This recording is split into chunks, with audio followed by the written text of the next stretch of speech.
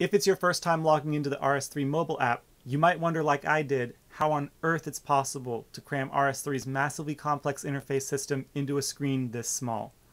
This QuickStart guide will explain how the mobile app interface works so you can find all the menus and options you're familiar with from the desktop client. So, what does everything do? There's a bunch of UI elements here that can be expanded, so I'm going to start with the top right and go clockwise, covering everything with enough detail to let you know what you're looking at and where to find what you're looking for. Starting at the top right is the minimap, which groups the first 3 icons. The plus symbol opens and hides the minimap. The magnifying glass opens the world map, and the home teleport icon opens the lodestone network. The icons beneath the minimap are referred to as the ribbon. The bag icon is your inventory, using the classic 4x7 layout we're all familiar with. You can press and drag to move items and release them where you want them to go, including outside the inventory. Tapping uses whatever the default left-click option would be, and hold pressing displays the right-click options. This tap to left-click and hold press to right-click is universal to interacting with the rest of the game world. Dragging items also opens additional options on the left side of the inventory tab.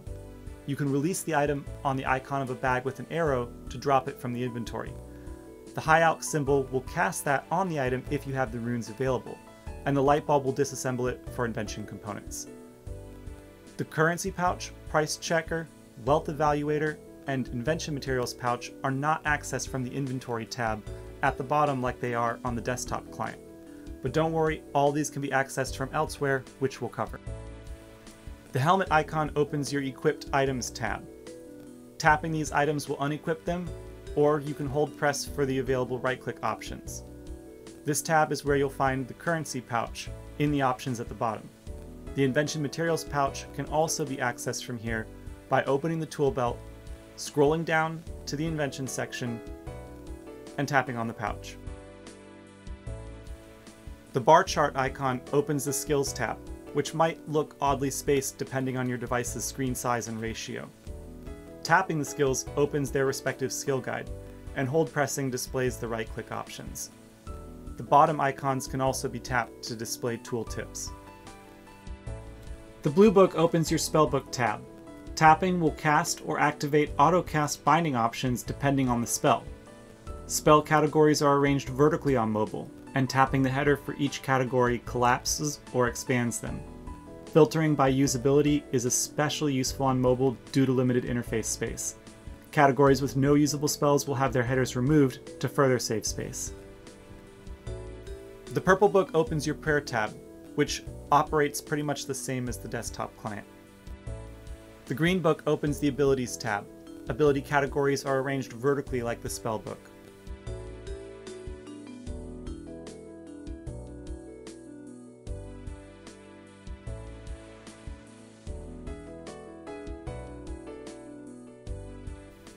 The last icon on the default ribbon is the loot drop log.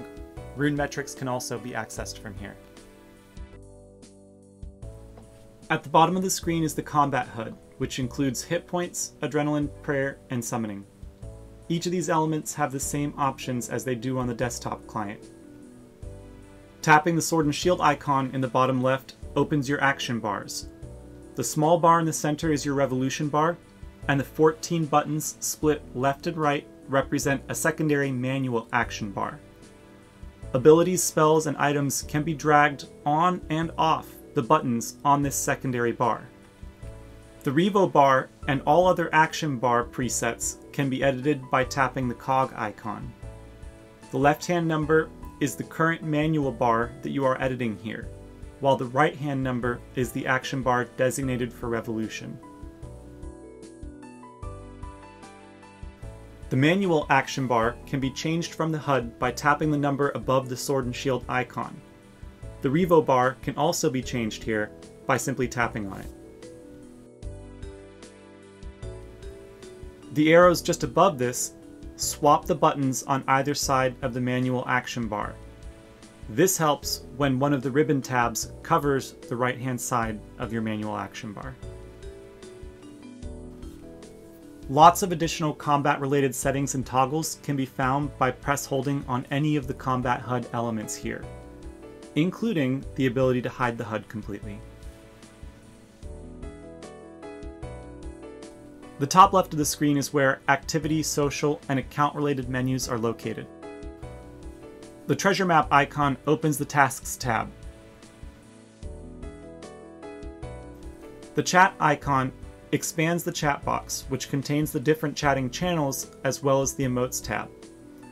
Take note that chat scrolls down on mobile rather than up, which means the newest messages appear at the top. This is so that they will not be covered by the keyboard when it is opened to reply. The hamburger at the bottom opens chat settings, and this is where text size can be changed. Note that changing text size here will affect the desktop client as well. The currency icon next to this opens the marketplace. And lastly, the home icon opens the main menu, where all the desktop client's ribbon menus are accessed. The circle icons on the left from top to bottom are Treasure Hunter, the Cosmetics interface, the Extras tab, and the Community tab. The Powers menu is the action bar editing interface previously accessed from the cog on the HUD. The Hero menu is the same as the desktop client, and this is where interfaces that were missing from the Inventory tab earlier can be accessed. The Adventures menu is the same as the desktop client. Settings contains many of the same options that are available on the desktop client, but excludes some such as most of the UI customizations, since they're not applicable to mobile. The UI element that can be customized is the ribbon, changing which icons appear on the right-hand side of the screen.